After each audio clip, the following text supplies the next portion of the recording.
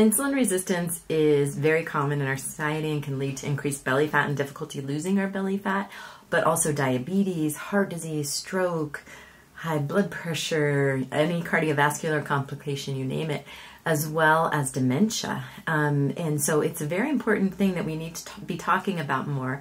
And so today I'm talking about some supplements and nutrients that you can add into your diet and your lifestyle to help improve your body's response to insulin, to hopefully also help lower those risks and lower that excess belly fat.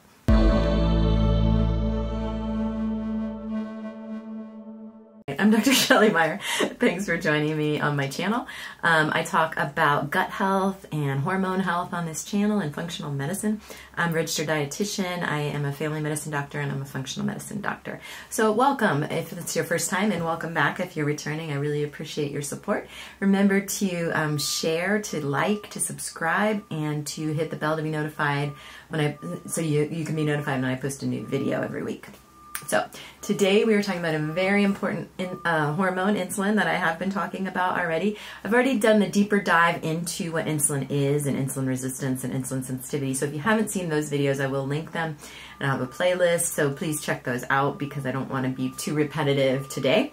But basically, if you are not sensitive to your insulin, then it can't do its job. It can't remove sugar from your blood and put it into, hopefully more so, your muscles, but there's only so much that can go into your muscles, and put it into your, give sugar to your brain and your liver and everywhere else. But when there's too much sugar and it can't be stored in the muscles and go to the brain and all that, then we store it as body fat or as fat in our liver. So we can get fatty liver and that belly fat.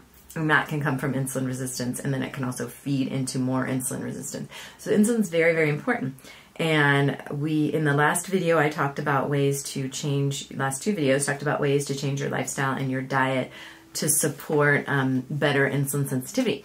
One thing I didn't cover as far as lifestyle goes, and I will highlight this up front, is to make sure you look at your stress and your sleep. So be sure you're sleeping that 7 to 9 hours and getting restful sleep, and make sure you're examining your stress. Stress is such a big factor, and I promise I will go into the supplements too, but stress is such a big factor that I myself not only experience, all of you do, I'm sure, but that it's not addressed as much. It's not put on our priority list as high as it should be.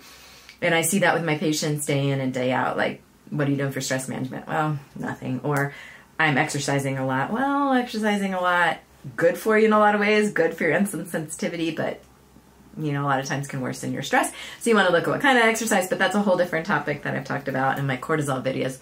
But when you're thinking about insulin sensitivity, definitely think about your stress levels as well, and do whatever you can. Deep breathing, better sleep, meditation, changing your job, getting toxic relationships out of your life.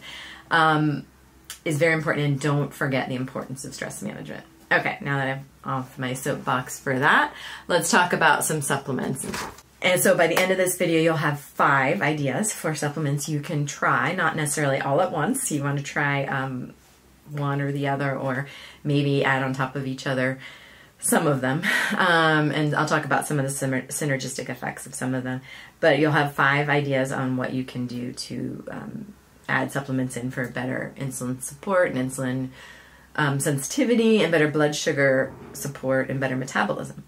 So what is my number one?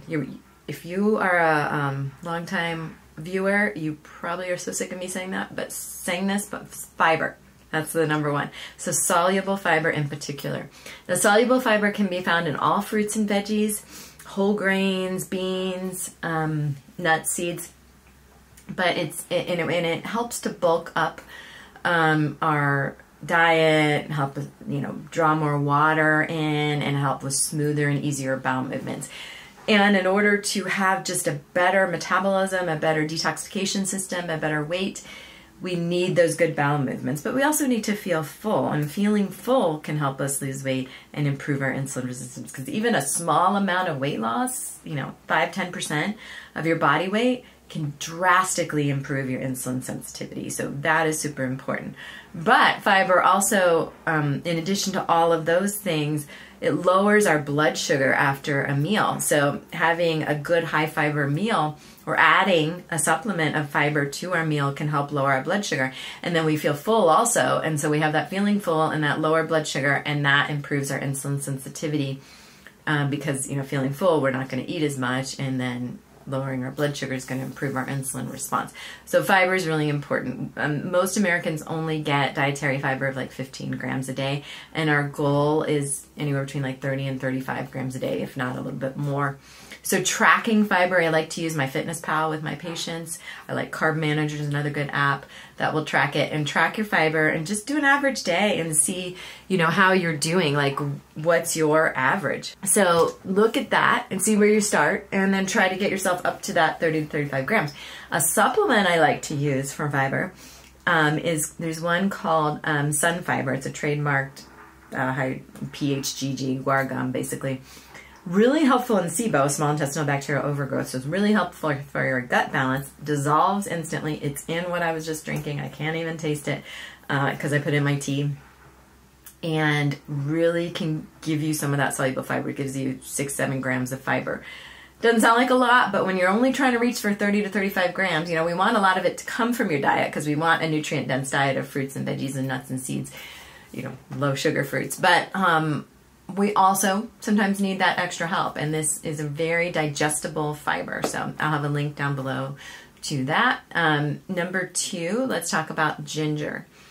Ginger is a root, obviously, that we can use to cook or to put in our tea or to, you know, use in different as a spice. But it's also a blood sugar manager. It helps to lower blood sugar, helps to improve insulin sensitivity. You want to be cautious adding a ton of ginger, first off, because it is a blood thinner. So you want to keep it at, you know, less than 4 grams is safe. And then if you're in the early stages of insulin resistance or overproduction of insulin and you have low blood sugar, ginger is going to lower that blood sugar, as are a lot of the supplements I talk about here. So be cautious. But if you're in full-fledged insulin resistance, or, you know, have definitely been told you have high blood sugar sometimes and have those signs that I've talked about in the other videos of high blood sugar, then, you know, ginger will be your friend. Just use it in moderation. It can cause a little bit of burning sometimes in the throat. So, if it does that for you, or in kind of gastric distress, just lower the dose on it. So if your tummy's a little bit upset, usually it helps with nausea. You use it a lot for that. But, lower your dose. Generally, it's in 500 milligrams. If you're doing a capsule, the extract, ginger root extract, it's like 500 milligrams in a capsule. So you could take, one of those twice a day, or 2 of those twice a day. Just play around with what feels most comfortable, but don't go above that 4,000 milligrams or 4 grams. So yeah, the studies show that it can help improve our insulin sensitivity and lower our blood sugar. Number 3, as far as supplements you can add in. Oh, and speaking of, blood sugar and the association between insulin resistance and our gut health, which I will talk about more in the next, so I'm speaking of in the next point.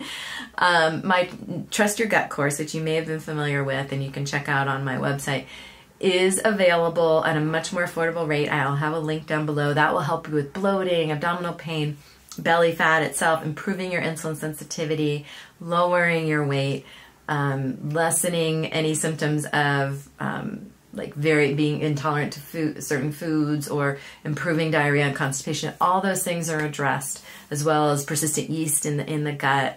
All that's addressed in videos, resources, PDFs. So check that out in the link down below. So gut health can be improved by this following herb I'm going to talk about, and I have a whole another video coming up just on this herb because it's so fascinating. But gut health and insulin sensitivity and cardiovascular health and weight can all be improved by this herb, and that's called Berberine.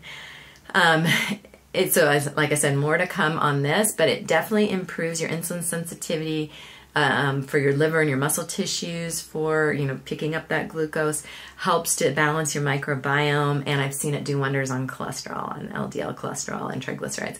So it's really a win-win situation. Now, there are mixed studies on how long you should take it, so I'd say discuss that with your provider, because it is good at balancing that microbiome, but we don't want it to be too strong for too long, and maybe it kills off some good bacteria.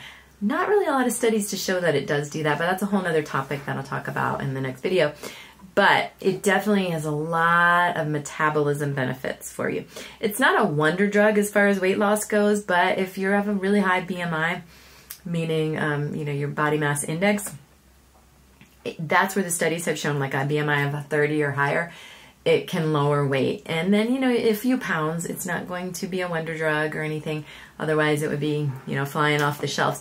But all these other benefits, plus you'll learn even more benefits in my next video. The research on it was so fun to do.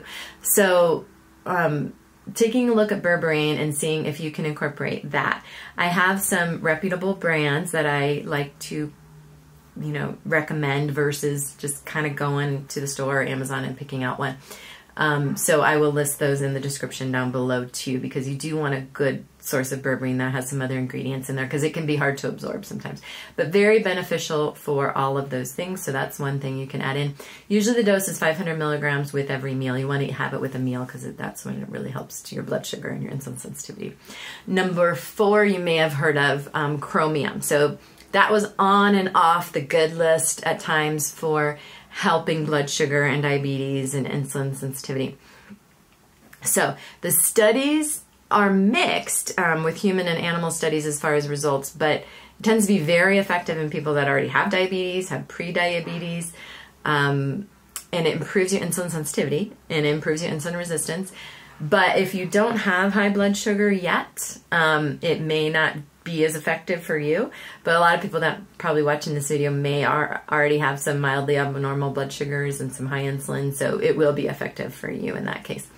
So studies show anywhere between 200 and 1,000 milligrams dosing for that are good, but you do want to talk with your provider with any of this stuff. Any of my videos, any of my recommendations, I don't know you as a patient, so you're going to have to talk to your provider about this. But it synergistically works really well with my next one I'm going to talk about, which is magnesium. Magnesium is deficient in so many of us. Our soil is just not rich in magnesium anymore. It's just over-farmed, overworked, not, you know, nutrient rich. So, magnesium is necessary for so many pathways in our body, and it is. I use it for improving health of the lungs, of the heart, of the gastrointestinal tract, because it helps bowel movements happen. But also for insulin sensitivity, it's really good for that. And a lot of us don't know that we're deficient, and we can be. So I'd recommend, you know, looking at that with your doctor. Your magnesium levels can be tested, even your chromium levels can be tested. But using a combo of magnesium and chromium can be really helpful for improving your insulin sensitivity. The range usually for safety or for usual supplementation is like 400 to 800. It could be anywhere from 200 to 800 for magnesium. You can go all the way up to like 1200 to 1600, but I've only really used that high of a dose when I see a really clinically deficient patient. So you definitely want to test your levels, because you can overdo anything, of course. Any of this stuff you can overdo. So you want to stick within, you know, the guidelines. And your body will often tell you when you've overdone magnesium, because you will have a very loose bowel movement if you've overdone magnesium. So definitely paying attention and watching your bowel movements are a good way to know your sweet spot for magnesium. So I hope these were all helpful. If you have questions on insulin sensitivity or insulin resistance, please message me down below and let me know in the comments. I mean, I can't individually help you with your health problems because I'm not your doctor, but just general questions on these, I'd love to hear from you in the comments. Please join me in my future videos. Like I said, I have one coming up on berberine. If you haven't reviewed the other insulin sensitivity, insulin resistance videos, please do that. My gut health videos, hormone health, check out the Trust Your Gut link down below. Subscribe and hit the bell to be notified when I post future videos. Please like this video if you liked it, and I'll see you next week.